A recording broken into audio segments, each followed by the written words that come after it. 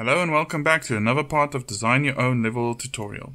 In this video what we will be doing is just taking a break from creating all these items and trying to do something a little bit simpler.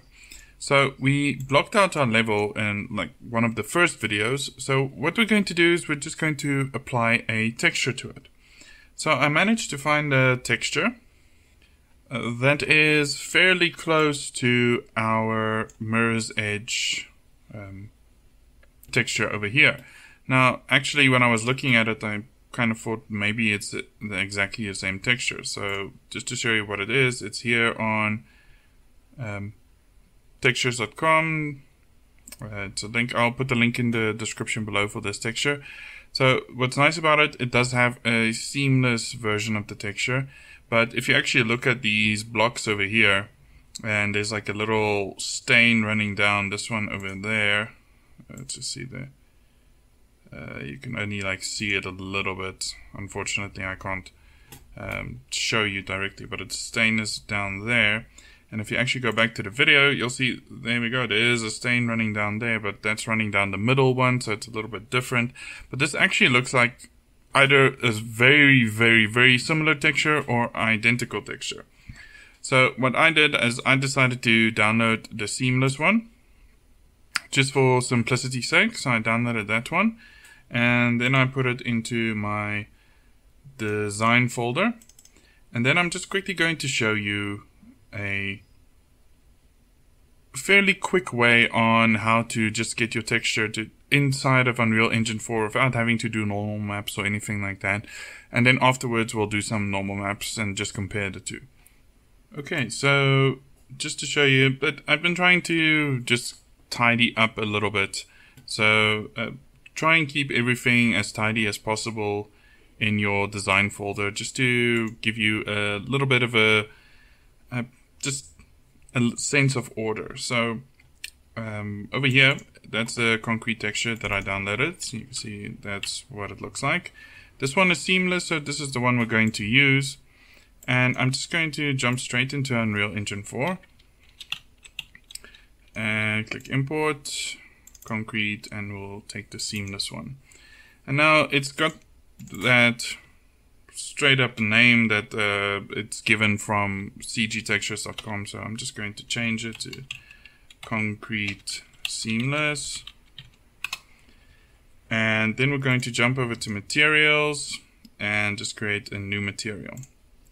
Now, there's also another way to do this. If you just actually drag a texture directly onto an item. So if we go to our concrete seamless and drag it directly onto it, it will create a material for it automatically.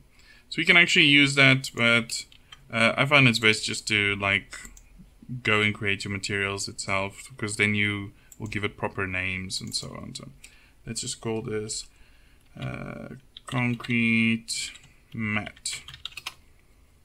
Okay, and I'm opening it, and then I'm going to go into textures and then just drag in our seamless texture from the concrete. And now you have a little bit of flexibility over here, because if you open your texture and you look at it, you can effectively use one of the colors itself. So we can use any one of the channels or channel alone and then drive a different color into it. So from here, if we use the base color, you can see it's like a slight darkish greenish tint to it. So I don't necessarily want that. So what I'm going to do is I'm going to just drive this directly into the base color as the gray. And then just see what that looks like. So the gray looks all right, but what we can do is we can go with, let's do a lerp value. And we're going to do a vector parameter. We're going to feed the red value. You can actually use any one of these. They all look fairly similar. We're going to feed the red value into A.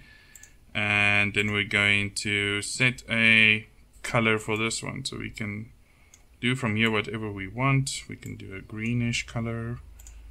And we're going to feed that into B, and then just feed that into the base color. And then you'll see, there we go. So we can effectively then set any color for this, whatever we want.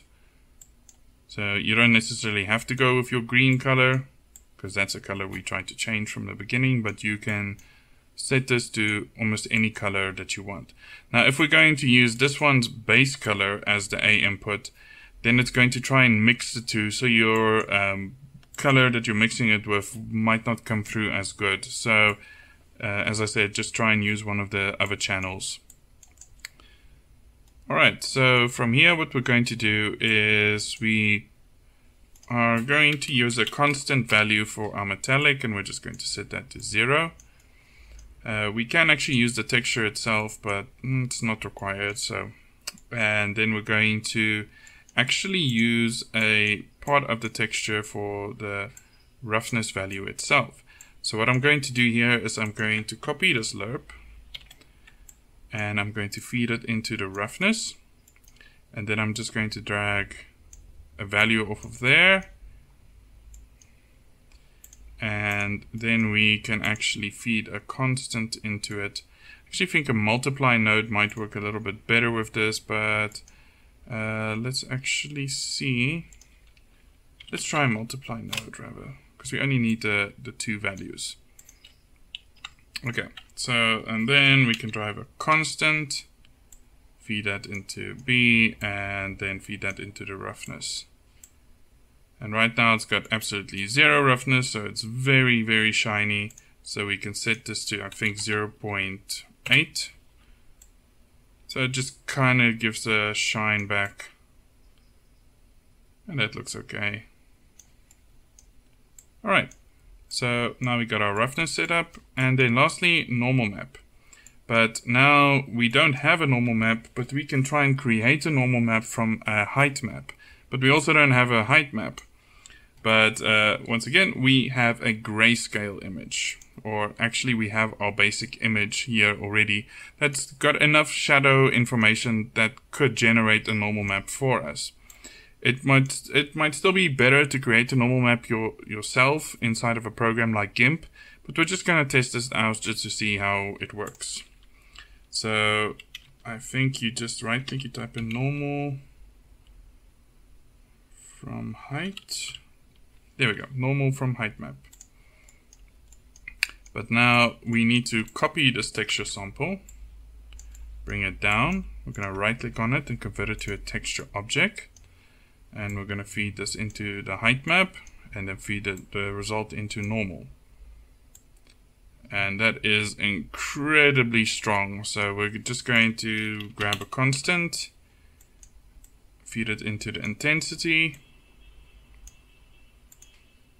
and then give it a value of 2. I should think a value of 1 should be fine then. There we go, so we kind of got a normal map going there. Let's go back to the circle. You can start to see what it looks like. There's the slight problem of the normal map that you're generating does actually cause that slight artifacting. So it's not quite perfect, but if you're just trying to do something very quickly, you can get away with using this as your normal map. And then we can just set texture coordinates. I think what we're going to do is texture coordinates. Feed that into the UVs. We'll set this at 4x6, I think it is. I actually think it's 6x4. And then we'll feed the same value into the coordinates here at the bottom. Alright, and that should be it. And if we click apply, let's just see what that looks like. Go over to our materials, and then just, where is it? Concrete material, drag that onto.